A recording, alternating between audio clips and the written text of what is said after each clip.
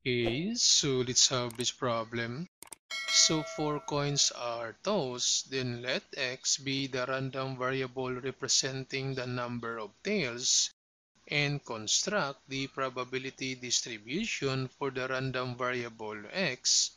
So first, we need to find the total possible outcomes for this experiment. Since this one is a coin and a coin has two sides, and we have these 4 coins, so therefore 1, 2, 3, 4. So these are the 4 coins, and to find the total possible outcomes, so just multiply all these sides. So we have 2 times 2 times 2, so 2 times 2, that's 4, and 4 times 2, that's 8, 8 times 2, that's 16. So therefore the total possible outcomes is 16. Then this time, we need to list the sample space or the possible outcomes. So for 4 coins, so you can have 4 heads or head, head, head, and 1 tail.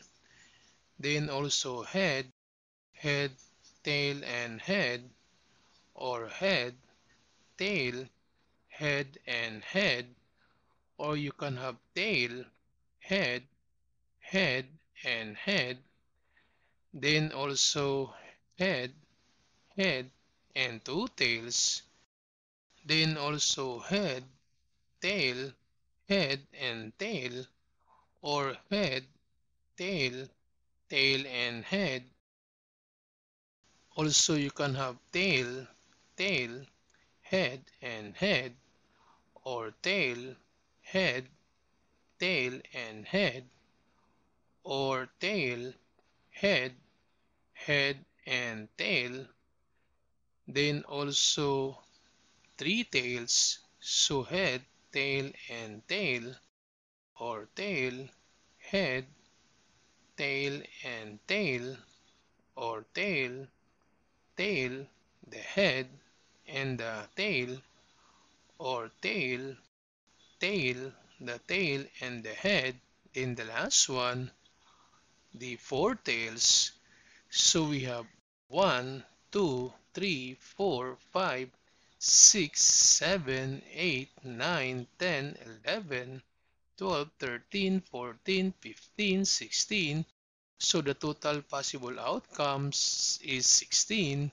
So these are the sample space. Then to find the probability that the number of tails occur, so for all heads, there is no tail, that's 0. Then for this outcome, so we have 1 tail. For this outcome, we have 1 tail and also 1 tail.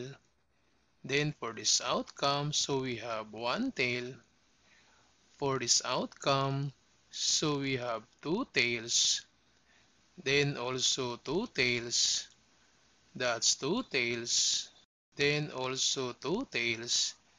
This is 2 tails and 2 tails. Then for this outcome, so we have 3 tails. Then this is 3 tails and also 3 tails for this outcome. So that's 3 tails and the last one.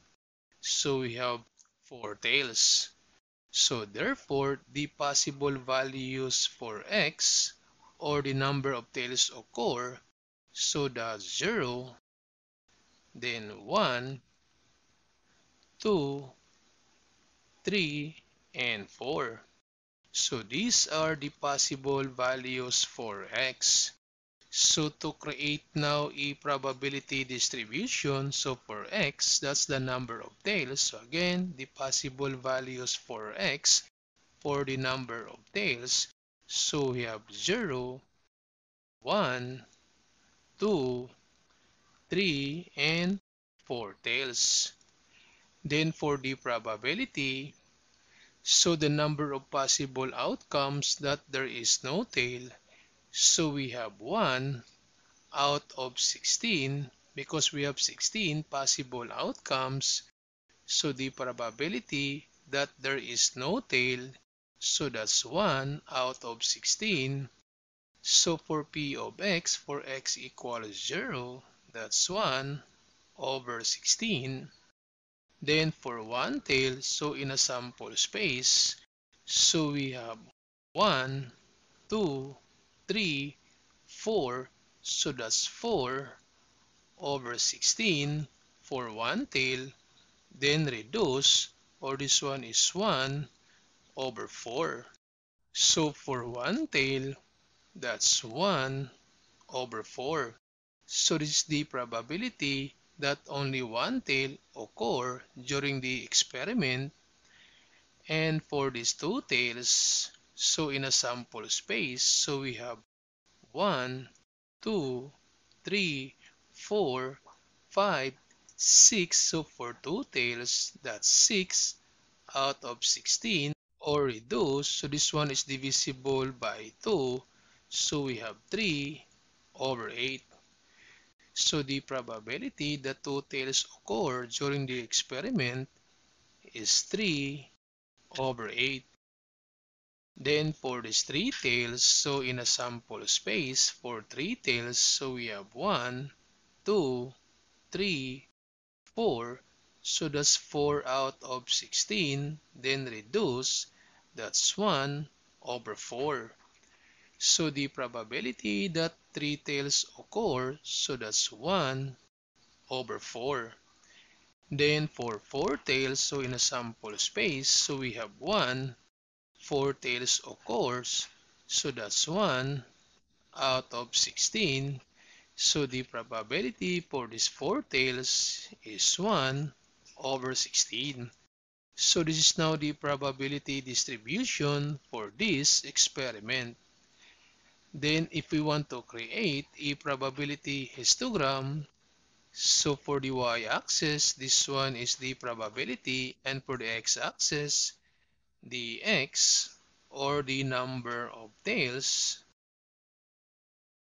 So again, for the possible number of tails, that's 0, 1, 2, 3, and 4.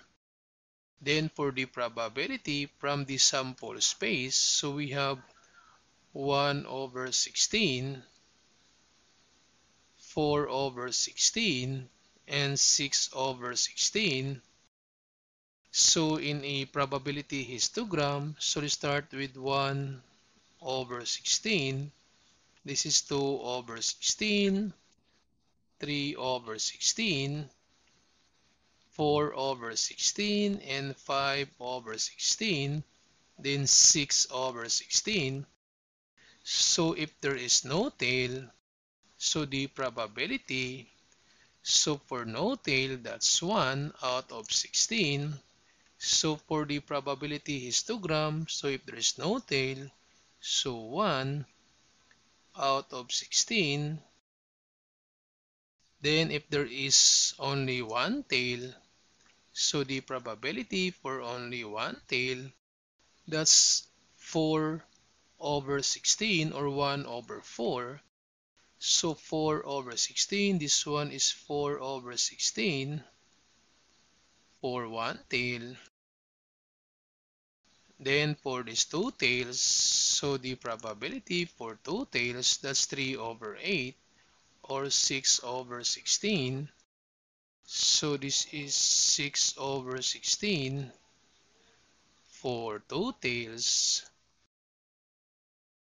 Then for these three tails, so the probability for three tails, that's 1 over 4, or 4 over 16. So in the histogram, this is 4 over 16 for three tails. Then the last one for four tails. So the probability for four tails, that's 1 over 16. So this is 1 over 16 for four tails. So this is now the probability histogram for this experiment.